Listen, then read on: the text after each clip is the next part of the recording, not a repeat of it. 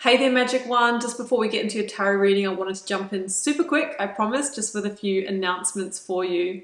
Should you want to arrange a personal reading or healing for yourself, you can do so at any time by either clicking the link to my website down below or visiting wildlotustarot.com. I do have a new little offering which I think is kind of cute. It's actually the most affordable way to get guidance from me, and in that reading I draw you a single tarot card from the beautiful Star Child Tarot and write you a handwritten letter about my interpretation of that card for you, and I post it to your letterbox. You can now show your support by becoming a member of my channel. If you head to my channel page and click the join button, there's a video there where I describe in detail what I'm offering for my two different levels of membership. Don't forget, the doors are always open to the initiation. That is my immersive Learn Tarot journey. You can sign up at any time and receive lifetime access to all of the learning materials, videos, online learning modules, practices, and in that course I am teaching my signature process to learn how to read tarot, not just from the head but from the heart, and go beyond the traditional card meanings, and how to put it all together and thread it into a story as well. So that's available at any time. I'll also link that down below for you. You can find me on Instagram if you'd like to stay connected and hear a little bit more about me. You can find the link down below, or you can find me at wild_lotus_tarot. I would love to have you over there with me as well. Till next time, sending you so much love and magic. Let's get on with your reading.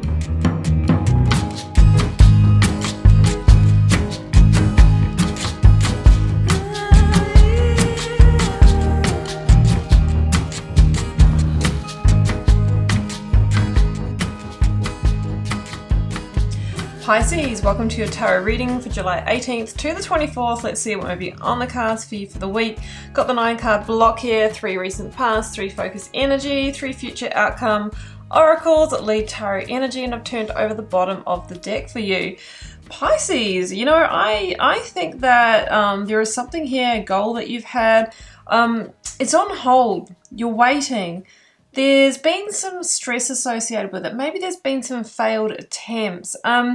You're being asked to really have faith this week. It feels like things can get moving again, that there is a new start here.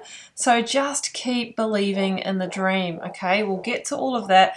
I'll see how it unpacks. I never sort of look too deeply into it before I start. So the first card is Changemaker, Make Waves. It feels like things are going to get moving again, that there is going to be changes coming through after a period where maybe you couldn't make the changes that you wanted to. I've got light in the unexpected, okay? It feels like there's going to be a breakthrough, or, you know, out of unexpected circumstances it comes some kind of reward, some kind of new beginning. Look at the bigger picture. Full moon in Sagittarius, okay? I think there has been a struggle. There could even have been a loss. As I mentioned before, failed attempt was the wording that was coming through for me. Now you're being asked to look at the bigger picture, that there is a divine plan unfolding, and there's a certain amount of this that Pisces is outside of your control, and you need to trust, okay? Knight of Swords is here. This is Gemini energy for me. Other signs that I have here is Taurus with the Hierophant and Aries with the Fool.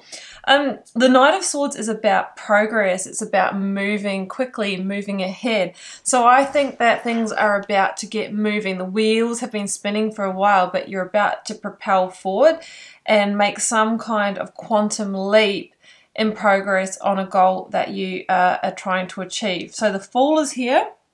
One of the biggest cards of new beginnings in the tarot. The new beginning. Now, what is this about? I have very strong, very strong indications here around some of you wanted to progress a relationship. Now, it might have even been the actual wedding or the actual engagement here with the Hierophant, but for some reason, maybe because of what we've been going through in the last few years, that's all been on hold, or maybe financial means or something like that. The other thing could be a relocation, purchase of a home, moving home with the Four of Wands energy here. I'm feeling something very much in your personal realm, relating realm. And the other thing that's coming through for me is a conception or fertility journey, okay? So it feels like you've been trying to move ahead in one of those areas and you have had some misses, right? And things are about to get going again. So the Fool says a fresh new start is here. You know, trust in the process, trust in the journey. Three of Cups, Ace of Swords, and the Four of Wands. Yeah, so the Four of Wands for me is I feel like you've been trying to create an even more stable, secure environment and maybe create a family. Now, these readings, like I read the reading, but you have to sort of tune into it for your situation and where you're at in your life. So if you're nearing retirement, this might be, you know, we're really wanting to create that family unit where kids can come back to, we can get some pets, you know, we can create that. If you haven't even had your children yet, you might be planning for that, you might be buying a home. So it's whatever is relevant to you at your stage of life, but it feels like you're really trying to create that home base, right? And I feel, as I mentioned before, there has been with the Ten of Wands here, some kind of stress around that, some kind of holding pattern. I'm not sure what it is, but it'll be unique to you, but things are really getting moving again. Now, the Ace of Swords is here, and this is the energy of victory, especially sitting next to the Three of Cups. It's the energy of victory, and it's the energy of breakthrough. It could also be an inspiration to do things differently, a new idea, or something like that. I'm just gonna move around a little bit. I want to address the Hanged Man here.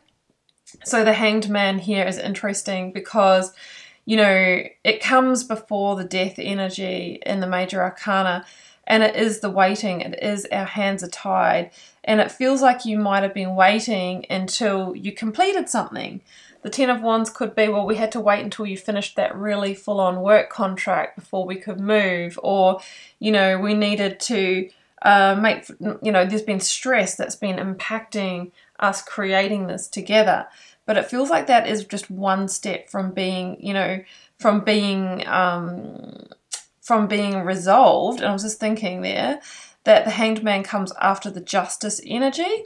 So I think things had been out of balance. Things have been out of balance. You needed to make some changes, change maker make waves, some adjustments, okay? And maybe during that process, things were on hold, not moving.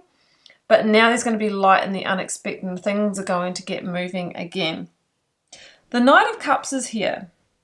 This is generally your energy, Pisces, but it could also be somebody new coming into the mix, some kind of new offer or opportunity. That is the light in the unexpected. That is the very thing that you both needed in order to release yourself from the stress and get moving again. So, you know, that could be a range of different things. It could be, you know, a new offer of work that's going to take you out of the stressful work so you can concentrate on the family goal. It could be some help, right? It could be some help, or it could be that trusted person that gives you that new inspiration or new idea so that you can, you know, really create this fresh new start. So that's what I'm feeling around that. Alternatively, Pisces, it's really talking about the fact that I think the sticking point or the stress was with you, right? It's aligned with your energy, and it feels like things are moving again. And you've got to keep in mind to look at that bigger picture. So Four of Pentacles, Hierophant, Eight of Swords. The Hierophant is one of the biggest cards of have faith. Don't lose sight in the goal. Have faith. And don't get into the mental overwhelm here, Eight of Swords. Otherwise, you're getting back into that stuck energy again. The Hierophant is also about traditional settings, okay? We're looking at marriage engagement. We're looking at maybe traditional work setting. There's something around that, or it could be that this is a traditional goal that you have, buying that home, you know, setting up that security for the future. That's how it feels, because the Four of Pentacles is here, and that's about foundations, right? Setting down that firm foundation in order to build this goal. But we need to keep out of that fear energy of this is not happening, and, you know, now I might be concerned about money or different elements like that. It feels like if you move into that energy of possibility, then a new direction is going to open up here. We're going to get another couple for that outcome.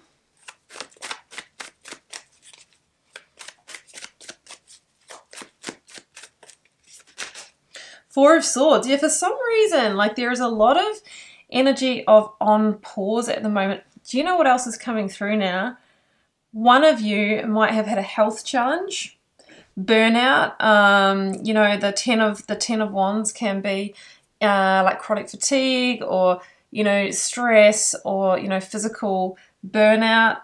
The Four of Swords is an energy of recovery. So there could have been a pause on a personal goal, whether it's to build family, to have a wedding, or something like that, because of that.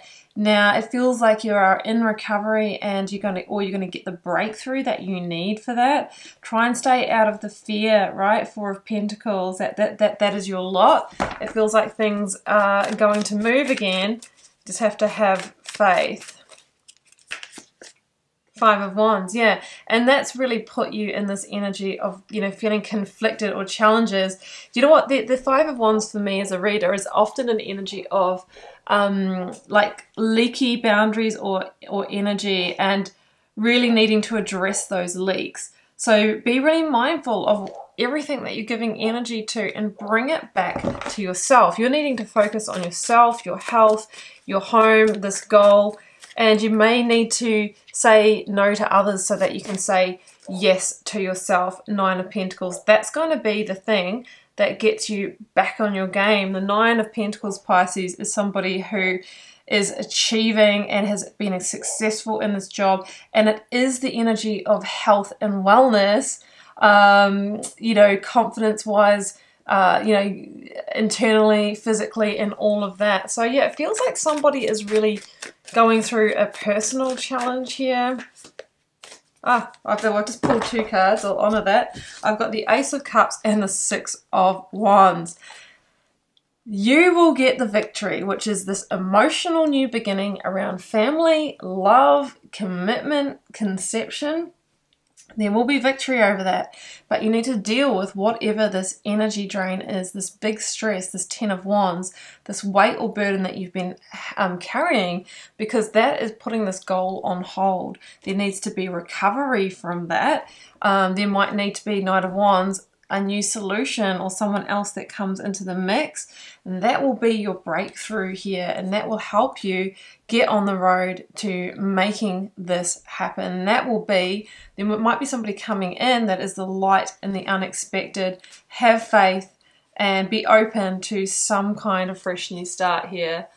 That's what I have for you, Pisces. Interesting little reading. I really hope that it resonated for those it's meant for. Keep in mind, it's a general reading. Can't, won't, isn't meant to resonate with everybody every time. Drop me a comment if you're called to share. I love interacting with you all over there. Please hit subscribe. Biggest way to support the channel, and that is the energy exchange between us, I see, for the readings. I'm wishing you all the best with the situation and your week ahead. Do take care, Pisces. Bye for now.